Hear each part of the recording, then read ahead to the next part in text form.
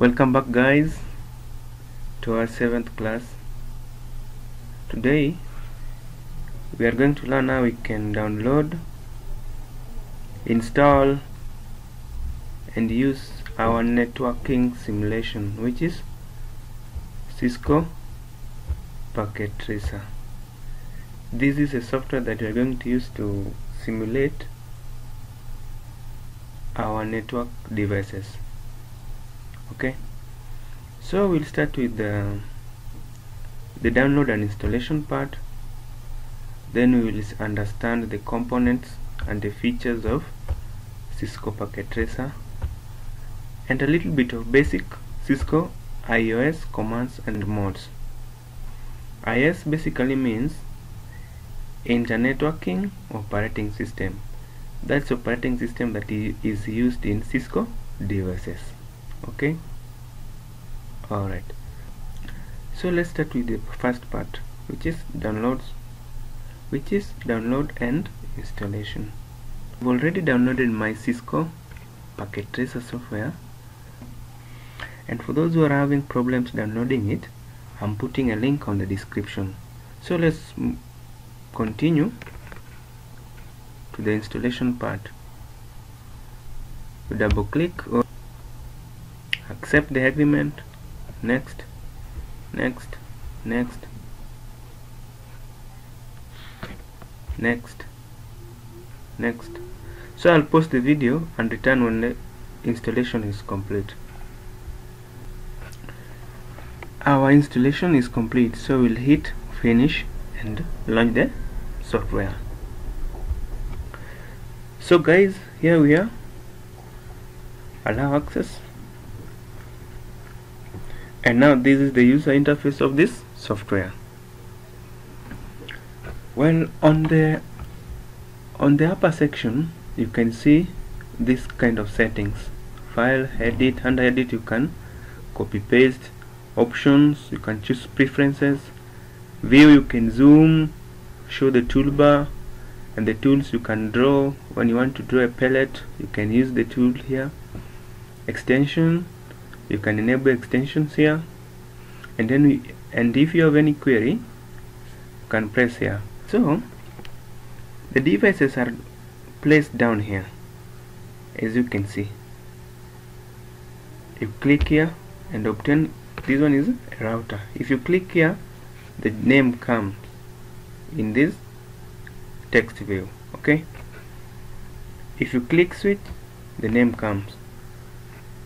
Click it. These are the types of switches you can use. Okay, if you want to use hub, you just click it and get the hub here.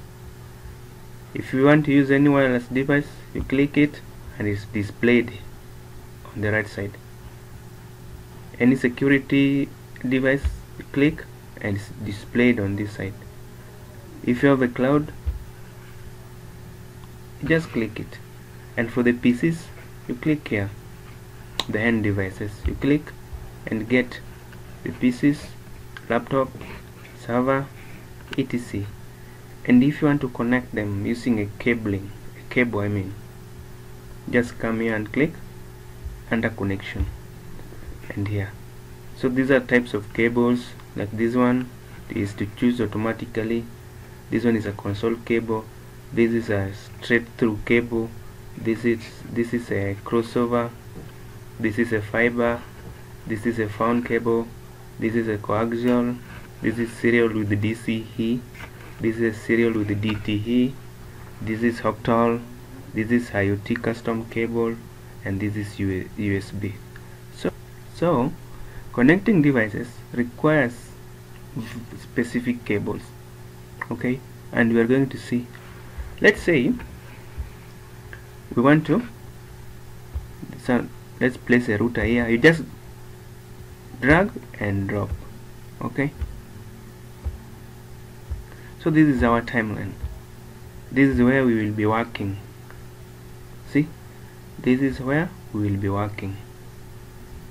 Okay, so you want to connect a router to a router. Okay, you come here under connection. We discussed earlier that A crossover cable is used to connect devices of the same type, same devices, but a copper straight through is used to connect different devices. A copper straight through is used to connect different devices. So in this case, it's a router to a router. Which cable are we gonna use? Crossover cable. You click it, then come to router 0. You click it and select Gigabit Ethernet 000. Then you come to the other router and select Ethernet 000. Okay, that's connection. So let's say we want to put a switch here. I told you when you want to locate a switch, you just come here, click there and hover over these devices, over these icons. You will see where it's labeled a switch. Click on it, then come to a switch. Let's place a switch here, another switch here, and connect them. Come to connection. We said that this is a switch, this is a router, different devices. Which cable are we gonna use? Straight through, copper straight through cable. We select here, click on it, first Ethernet 0 to 0, then to router the remaining. Okay, copper straight through connects different devices. Come there, connect there and connect. Okay, alright, let's make a connection for PC. Connect them.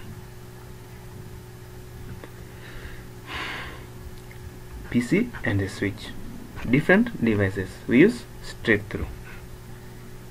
So that's a part of connection. We have finalized the connection part. We have seen how to connect devices, same devices, different devices.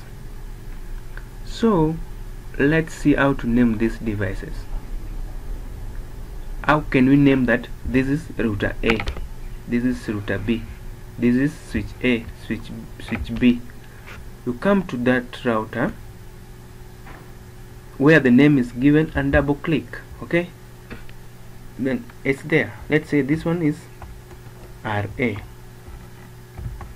like this. Okay, and the other one, just come here where router is written and RB. Okay, that's naming. Switch SA, this one is SP. PC. So let's say this one is P1,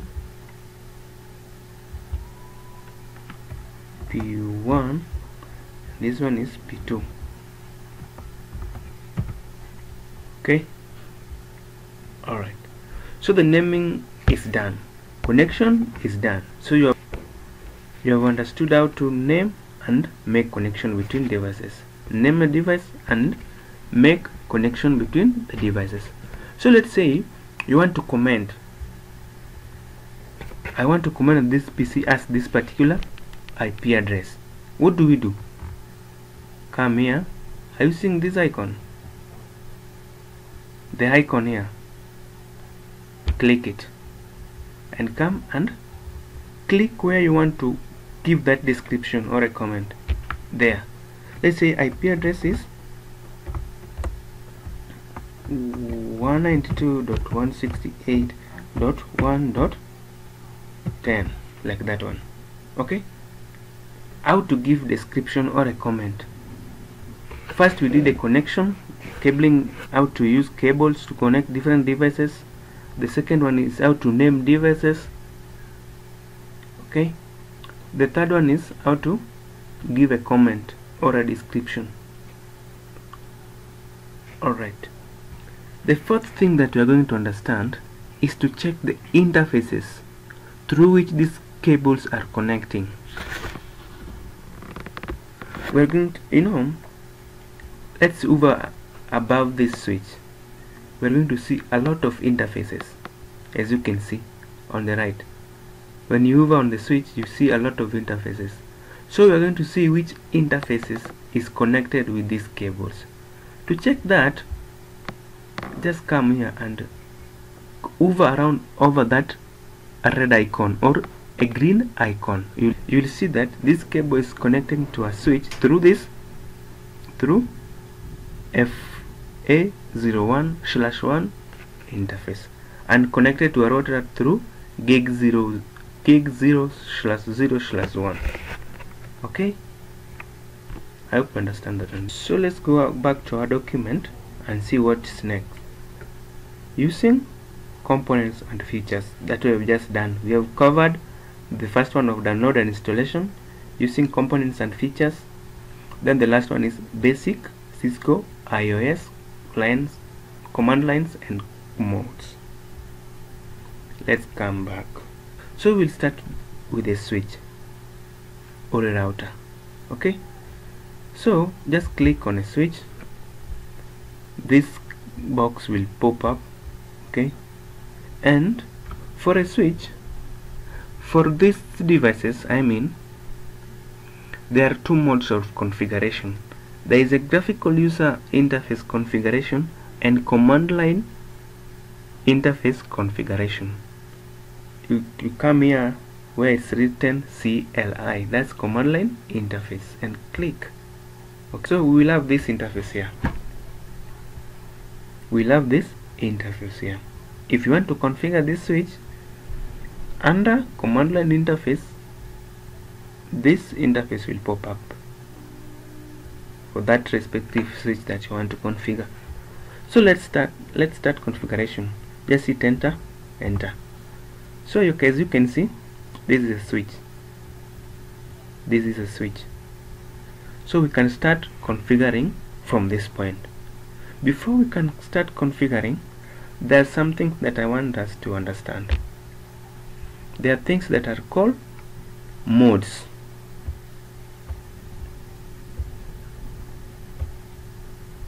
The first mode is called user exec mode or user configuration mode.